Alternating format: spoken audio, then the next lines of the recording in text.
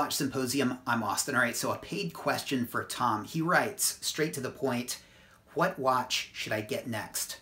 Here's the situation. I have a 14060M. That's his first Rolex, and that's a no-date sub.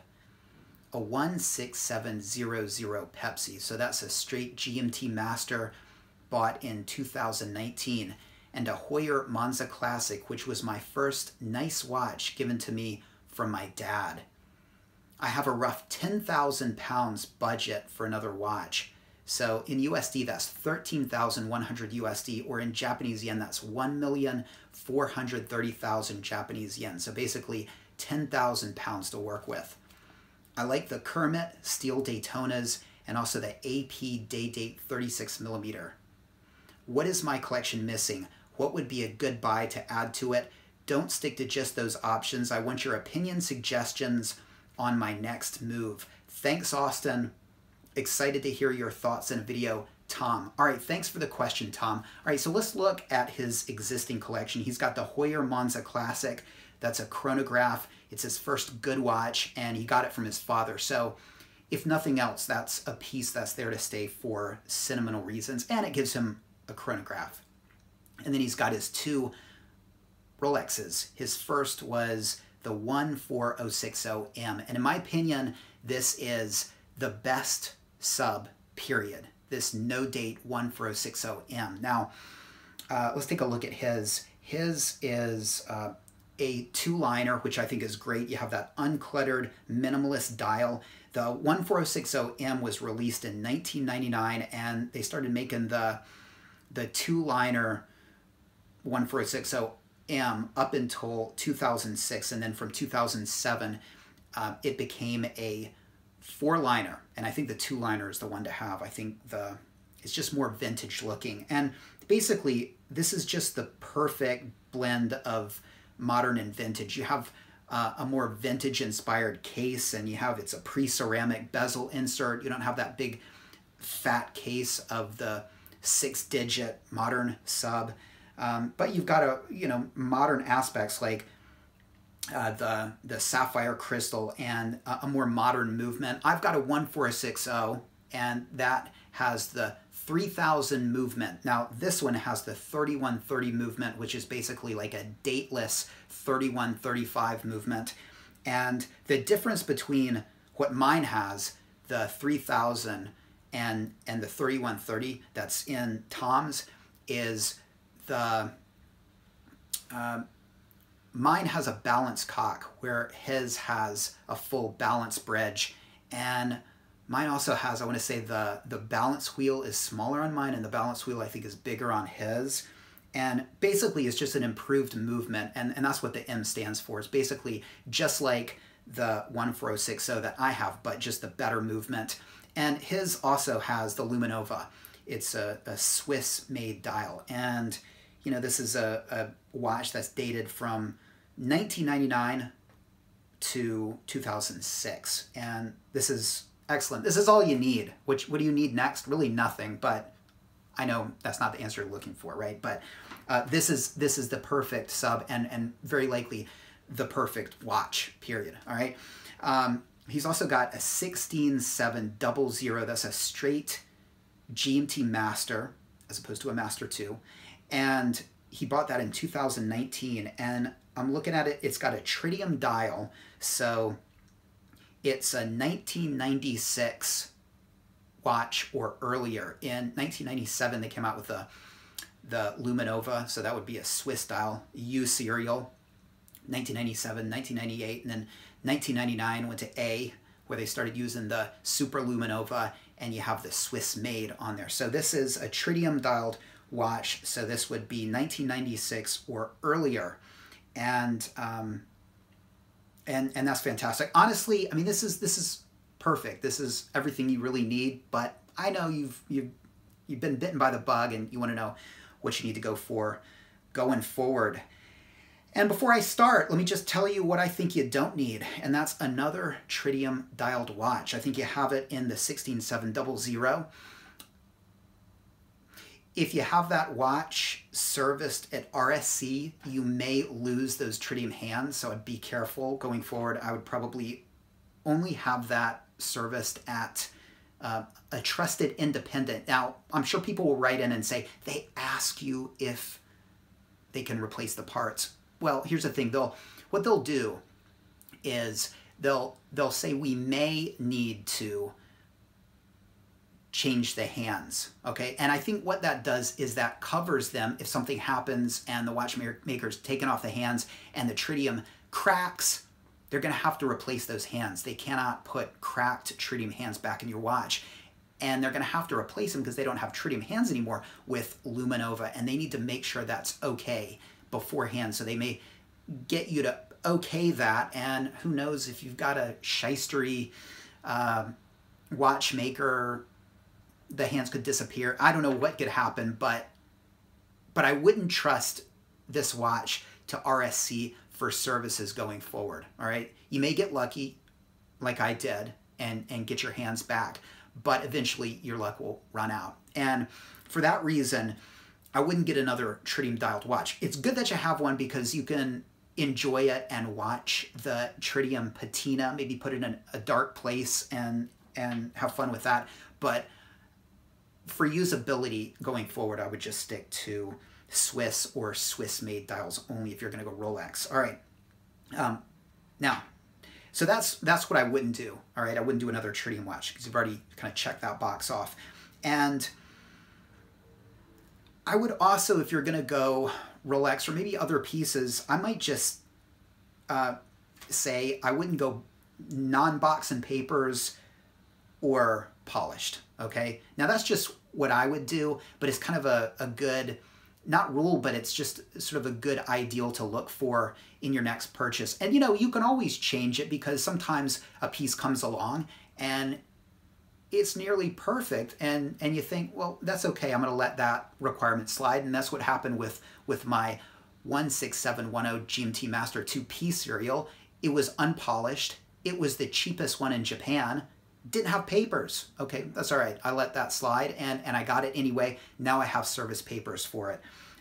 But what I wouldn't do is I wouldn't get a polished piece that also has no box and papers. Okay, that's just too much. I was looking at a 14060M the other day. It had the frog foot coronet, which is more like a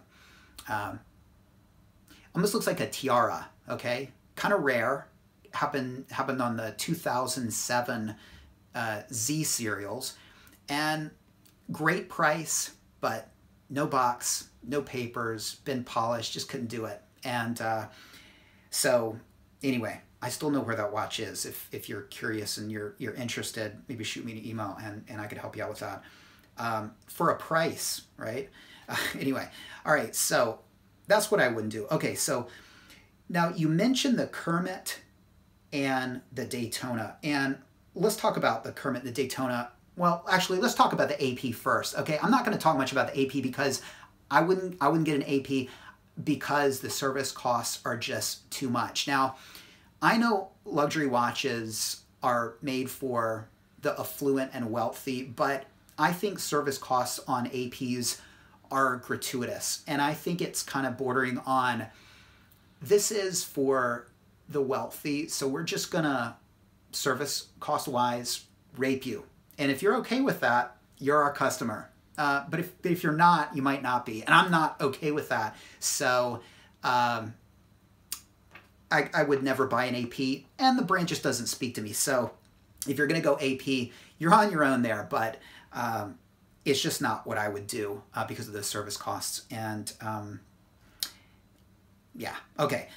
So I'm going to focus then on the Kermit, the Daytona, and we'll talk about some other things, but you talk about the Kermit and Daytona, and if you love those watches and they're your grails, I would say you kind of have to go for them. You know, I'm one of those people that thinks that you should go after your grails, assuming your grails are in reach and within reach, and these are, okay? So if you're, you know, thank goodness that I've got pretty down-to-earth grails. You know, if I like the Jacob & Co. $2 million producer Michael solar system watch, okay, that's kind of crazy, all right? But if you're like me, and you appear to be, your grails are relatively attainable. And if they are your grails, I would go for them, because I could make some other suggestions, and I will, but if you love and want a Kermit and a Daytona, everything else is going to pale in comparison. And when you do get those pieces, even if you have to pay out the nose for them, it's going to be a huge sense of accomplishment. And you got to ask yourself, is that what you really want? And if so, I would say forget everything, go forward. Having said that, you've missed the boat on the Kermits. Okay, I'm stating the obvious. I have too. I love the Kermit. I think it's a great watch. It's a transition watch. You have the pre-ceramic, but then you've got the maxi dial and the maxi hands, and it's a very special watch. Now, with your kind of money, looking on Chrono24, you could get a Kermit. It would be sans box and papers. Wouldn't go that route. A Kermit is a very collectible watch, and you're going to want box and papers. Non-polished would be perfect, but that might be a little, you might just have to forgo that requirement, because that might really, you might really get up into like the 20,000 stuff if the seller really knows what he has. A non-polished, basically unworn, or so for what you have, for I would say maybe 1,000 pounds more, you can start getting into the box and papers Kermits, and that's what I would go for. Having said that, I don't know that the Kermit is going to be a usable piece. I mean, I would love a Kermit, but you guys know me. Do you think I'm going to wear the Kermit? Absolutely not. I'm going to stick it in some safe somewhere and hoard it and caress it once a month. And that's especially the case if it's something like a flat four. Flat fours in Japan go for $10,000 more than a straight Kermit, which are already up there. What you're paying for. And this is why I love this hobby, because it's insane. It's crazy, but it makes perfect sense. You're paying $10,000 for that aluminum ring. It's insane. It's great. I mean, it's great in its absurdity. But that's a very expensive bezel. And the idea of whacking that bezel on a door jamb or scratching it, or God forbid, scratching the Fat Four itself to where you can't even tell it's a Fat Four. I mean, that's a nightmare scenario. And a good bump of that Fat Four bezel is like thousands off with each bump. So if you were to say get a Fat Four, and you don't quite have the money for that, but I'm just saying, if you did have, if somebody had a Fat Four, all right, I would consider taking off the bezel yourself, popping it off, taking it to RSC during its next service, and telling them you lost the bezel and getting a replacement bezel just to make it more usable, and then kind of put that Fat Four bezel to the side, just keep it, just hoard it. Because that bezel's, it's a $10,000 bezel.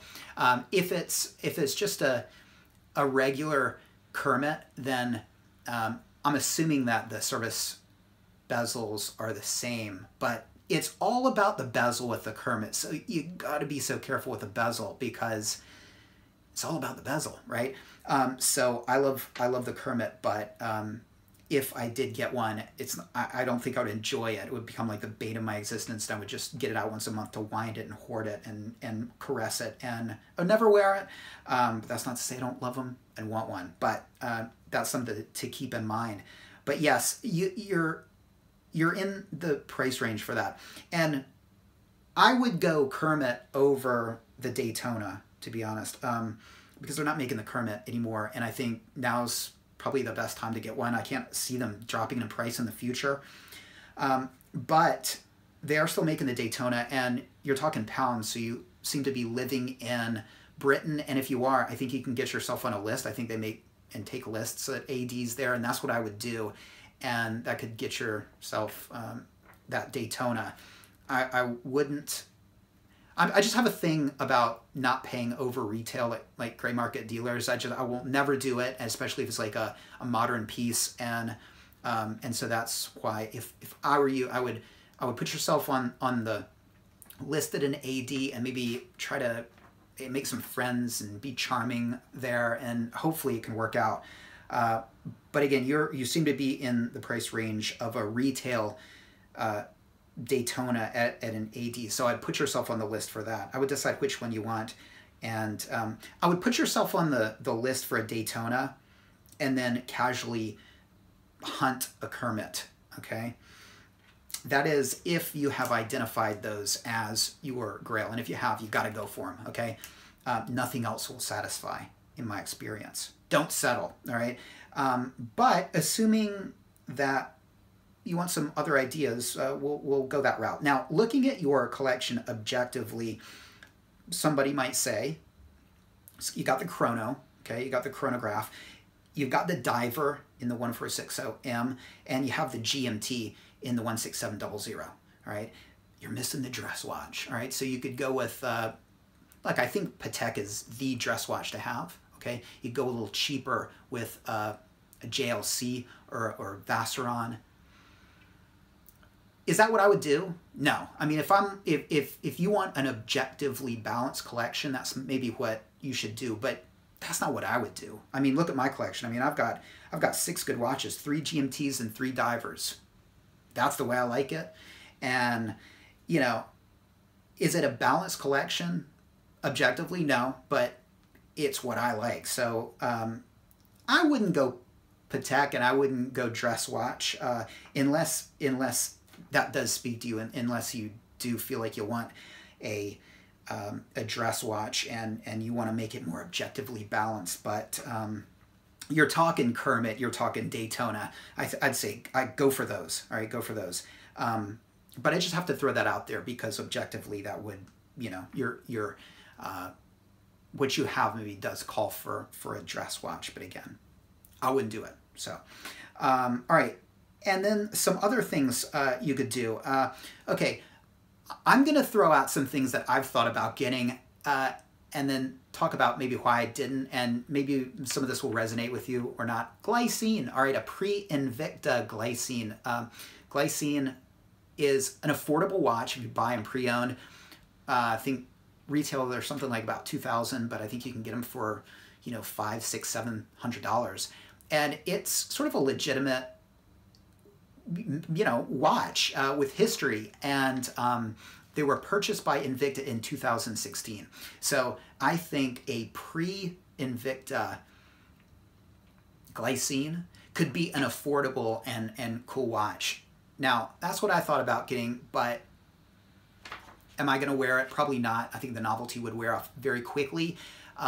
So I could recommend something like that to you, but and look, that might be kind of nice because you have pretty high-end pieces. You're going to want to be careful with that chronograph your dad gave you, and you know, you don't have a beater, so that could be, you know, a mid-tier yet really truly historically significant watch, but it doesn't break the bank. All right, so that's one idea, but you might set your, it could be a waste of money if you're not going to wear it, okay? But it would be a nice beater, you know, if that's what you want to go with. All right, another thing. What about this? A Submariner Bluesy, all right? And I would get, let's see, I would get a pre-ceramic with the solid inlink that would have the gold in the clasp.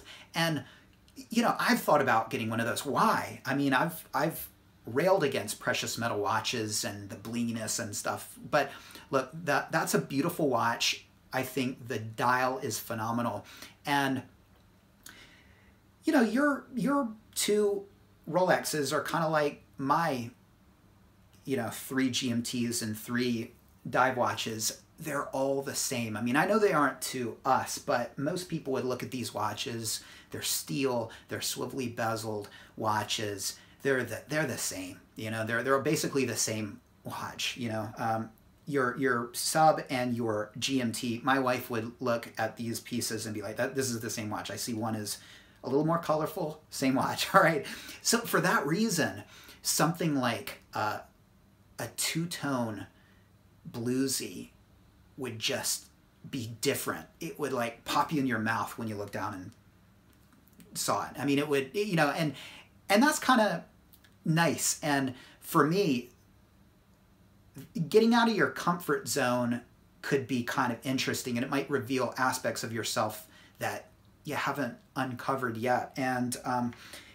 And what you thought you didn't like, you might grow to love. It could be like opening a can of worms, though, you know, down the path of two-tone and precious metal watches. But I think the two-tone bluesy is well within your price range, and I think they'll probably, you know, the pre-ceramics have a lot of investment potential in the future. And it would give you the blue dial. It would give you a diver with a date. And it would give you a two-tone watch, a little bit of bling, a little bit of gold. You have the strength of the steel reinforcing that ribbon of metal down the bracelet. So it's got that strength. I think it's a good option. Something to consider, right? Now, he didn't give me anything to work with, which was kind of awesome, because now I can just sort of throw things out, and I'm glad he didn't, because it didn't give me any sort of constraints. And so, yeah. All right, another thing is an Explorer 2. Now, next year, 2021, is the 50th anniversary of the Explorer 2. And so I think an Explorer 2, either 40 millimeter or 42 millimeter, probably the 42 millimeter, because they're going to change that one. I think that's going to possibly be altered, changed in some way, and it could go up in the future. Now, here's the thing. I've thought about getting that too, but here's the thing. I don't like the 42 millimeter Explorer 2. And so I think there's two things you want to look for: watches you love and watches that have good investment potential and retention of value. And while this has great potential, I don't like the watch so much. So I don't want to be stuck with it. And if something happens and, you know, and prices don't go up, I don't want to be stuck with a 42 millimeter Explorer 2, all right?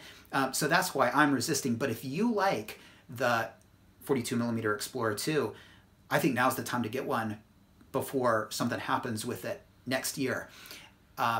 If you like that watch. If you don't, the 40 millimeter Explorer 2 is another option. It would give you a white dial. You've already got a GMT, but it's a different watch, and I think, again, you'll be able to get out of it in the future and make some money potentially, and wear it for free if nothing else. Okay, so that is another option.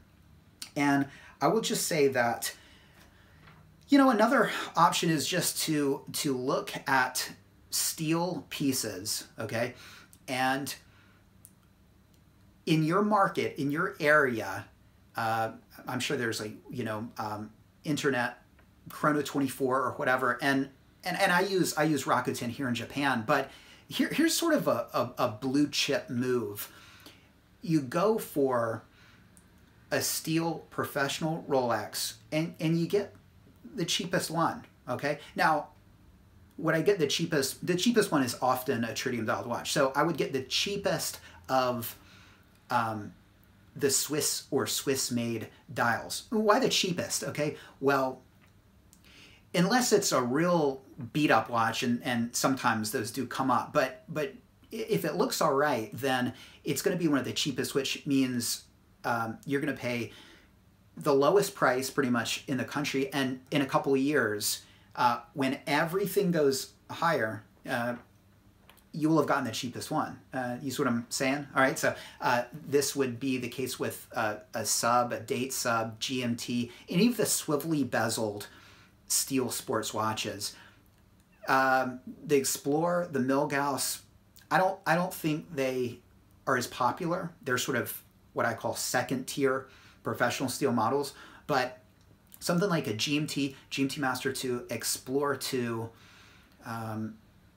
the 16600, the Sea Dweller, pre-ceramic Sea Dweller, you know, you get the cheapest one out there, assuming it's just not beat to hell, you know, through a moderately, fairly priced, yet cheapest one out there, and you wait a couple of years, you just watch, it happened with the P-Serial GMT. Just everything has gone up, and you know, because it was the cheapest one here, and so you see what I'm saying. Okay, so that's sort of a blue chip option, and a way to ensure that you've got a watch that is going to really retain value. And of course, of those cheapest pieces, you know, you go for box papers, and if you can find one unpolished, then that's great. Now, if you go to a gray market dealer, oftentimes they have watchmakers sort of on site, or that they work with so closely. If it's not perfect, they send it there, it gets a polish, right? Then it's not unpolished anymore, right? But things like pawn shops are great, because pawn shops, they really don't want to have a watch service. They want to get a watch, tech on a little bit, and sell it. You know, they don't want to have to deal with it if it's running decently. And they're more likely to take a sort of a beat up watch and just put a kind of a low price on it to keep from having to fool with it and try and sell it. We want those beat up watches because those are potentially unpolished pieces. All right, so I would hit the pawn shops, and I would get out your loupe and look for box and papers, unpolished pieces at real cheap prices. So that's whatever you go for. I think if you go that route, I think you're going to be okay. If it's a steel professional swivelly bezel 40 millimeter Rolex watch, okay? So that's what I think you should do. I tend to say relax and take your time. You know, you just got the GMT in 2019, but to be honest, you know, when it comes to at least the 5-digit market, I think sooner is better. I think you really don't have time to wait. I'm glad I didn't wait, you know, because each year just things change by $1,000 or $2,000. So you really don't have time to wait. I don't want to rush you, but I'm tempted to say just relax. You got a great collection, just enjoy it. But if you do want to, you know, add up 5-digit, sooner is always better than later. All right, guys, help Tom out. He's open to hearing some ideas, I'm sure. And hey, do you have some ideas for Tom better than mine were? Please help Tom out. And Tom, thanks for the question. If you've got a question for me, well, check out the description of this video, and it'll tell you how you can get yourself a custom video for as little as $10. Thanks for watching. Let me know what you think in the comment section. See you next time.